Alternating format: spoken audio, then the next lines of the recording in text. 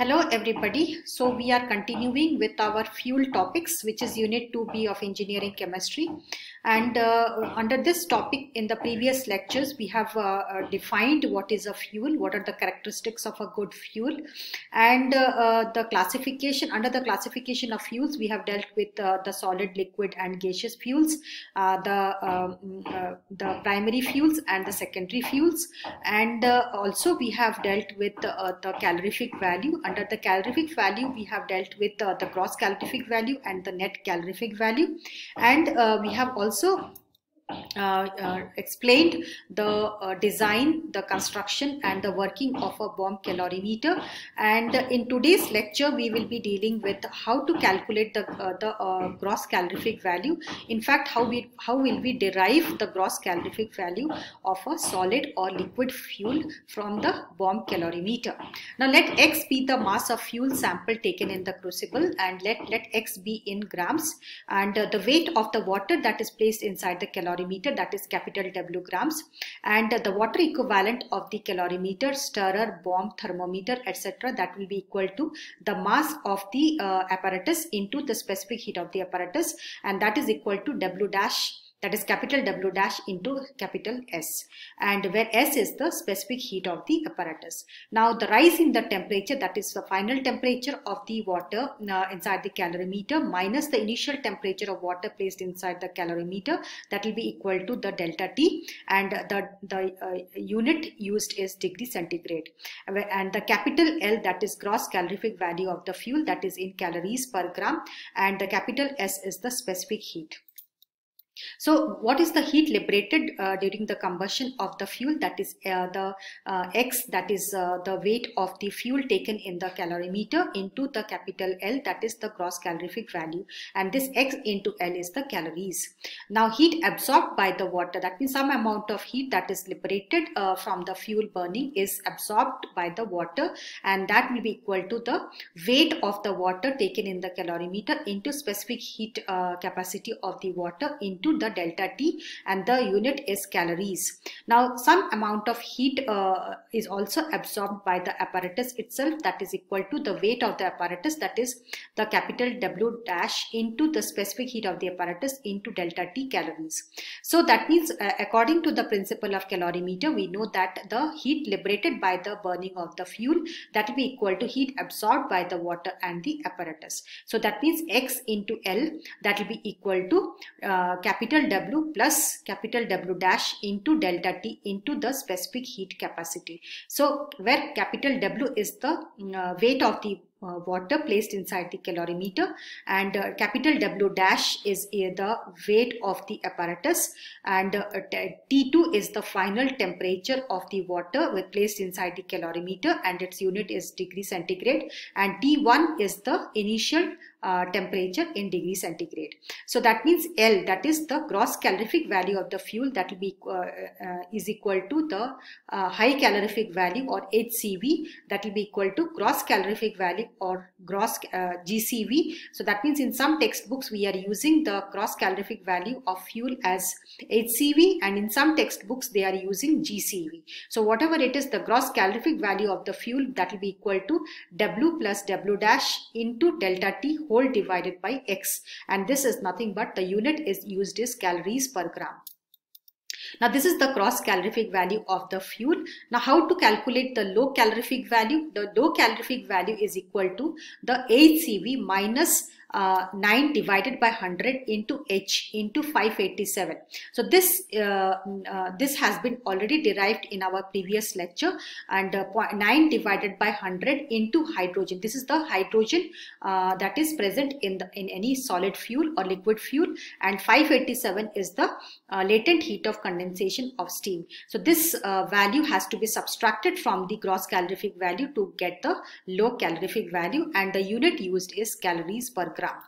Now let us solve one numerical based on the calorific value or based on the derivation that we have derived for the gross calorific value. So on burning 0.83 grams of a solid fuel in a bomb calorimeter, the temperature of water inside the calorimeter increased from 25.5 degrees centigrade to 29.2 degrees centigrade, and the weight of the water that is placed inside the bomb calorimeter, that is taken as 3500 grams. Now the water equivalent of the calorimeter, that is equal to 385 grams, and the latent heat of condensation of steam, that is 587 calories per gram. So if the fuel is containing 0.7% hydrogen, calculate the GCV and the NCV of the fuel. So how to solve this? We know that the formula of GCV that we have derived is the weight of the water placed inside the calorimeter plus the weight of the apparatus, that means 3500 plus 385, and this has to be multiplied with the rise in temperature. The rise in temperature is the final temperature minus the initial temperature, that is 29.2 degrees centigrade minus 25.5 degrees centigrade, and this entire thing has to be divided with 0.83. This is the weight of the fuel taken in the calorimeter. So that means the gross calorific value that is determined or calculated, and the value determined is 17,318.6 calories per gram. Now let us come to the NCV or the net calorific value. So we have to subtract 9 divided by 100 into the latent heat of condensation of steam, that is 587 calories per gram, into the percentage of hydrogen in the fuel. So the percentage of hydrogen in the fuel is 0.7. So we have to multiply 0.09 into 587 into 0.7, and this, the value has to be subtracted from 17,318.6, and the ultimate value that we are getting is 17,281.6 calories per gram. Now, certain corrections have to be incorporated into the theoretical value of gross calorific value. So, what are the corrections that we have to insert? Now, the following corrections have to be inserted.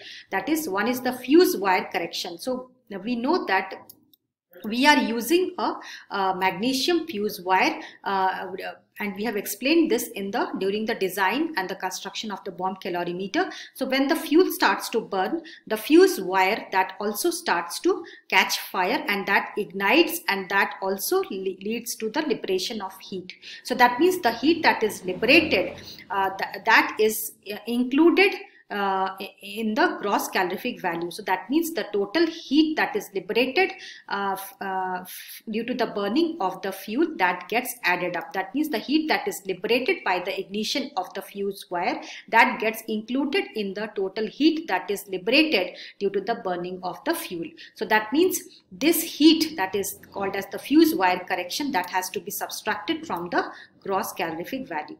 Now the second type of correction is the acid correction. We know that fuels, they contain carbon and hydrogen, that means they are hydrocarbons, but besides carbon and hydrogen, some fuels, they may contain sulfur and nitrogen. Now if the sulfur gets during the combustion of the fuel, the sulfur also burns to give rise to sulfuric acid, and the nitrogen burns to give rise to nitric acid. So these reactions are exothermic, that means they liberate heat during the burning of the fuel, and this includes this measured heat gets included in the heat that is liberated from the fuel, and this type of heat is called as acid correction, and that has to be subtracted from the total value. Now the third type of correction is the cooling correction. Now we know that the calorimeter, that is the final temperature of the calorimeter is T2 degrees centigrade, and this final temperature is because of the heat absorbed by the water and due to the burning of the fuel. So what happens is that the calorimeter, when it comes down to cool to room temperature, that means what happens is that some amount of heat that is liberated by the fuel, that gets absorbed by the water to come down to room temperature. So that means this temperature or the time is recorded, and this has to be multiplied by the rate of cooling. So that means this is called as the cooling correction, and the cooling correction is added to the rise in temperature. Now the fourth point is the cotton thread correction. We know that in some bomb calorimeters, a cotton thread is used for igniting the fuel. So that means during the burning of the fuel, the cotton thread catches fire, and that also starts igniting, and during this process of combustion, the certain amount of heat is liberated, and that gets added to the gross calorific value. So this type of correction, that is cotton thread correction, has to be subtracted from the total heat. So that means let us come to the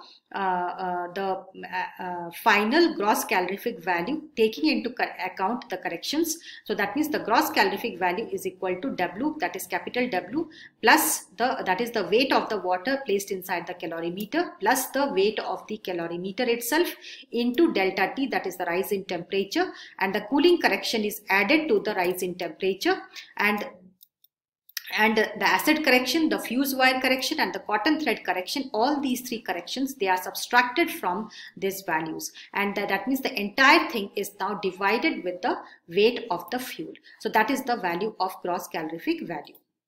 Now let us solve a numerical based on this corrected values of gross calorific value. So a sample of coal containing 89% carbon, 8% hydrogen and 3% ash. Now when this coal was tested in the laboratory for its calorific value in the bomb calorimeter, the following data was obtained. So weight of the coal burnt is 0.85 grams, weight of water is 650 grams, water equivalent of the bomb calorimeter is 2500 grams, the rise in temperature is 2.5 degrees centigrade, the cooling correction is 0.03 degrees centigrade, the fuse wire correction is 10 calories, the acid correction is 50 calories. Assuming the latent heat of condensation of steam to be 580 calories per gram, calculate the gross calorific value and the low calorific value of the coal in calories per gram.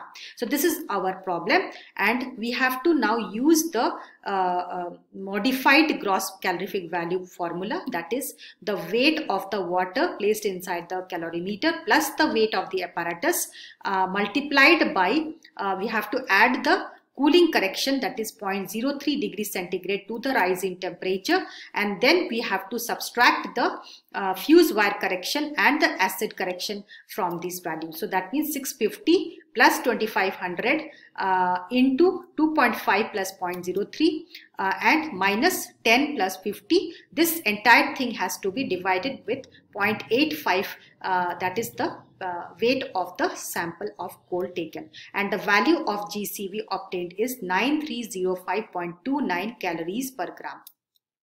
Now during the calculation of the low calorific value, we have to multiply 0.09 into 8. 8 is nothing but the percentage of hydrogen. So 0.09 into 8 into 580. 580 is the latent heat of condensation of steam. This is already given in this numerical. So we have to multiply 0.09 into 8 into 580, and the entire thing has to be subtracted from the gross calorific value, that is 9305.29, and we get a value of 8887.69 calories per gram as your low calorific value.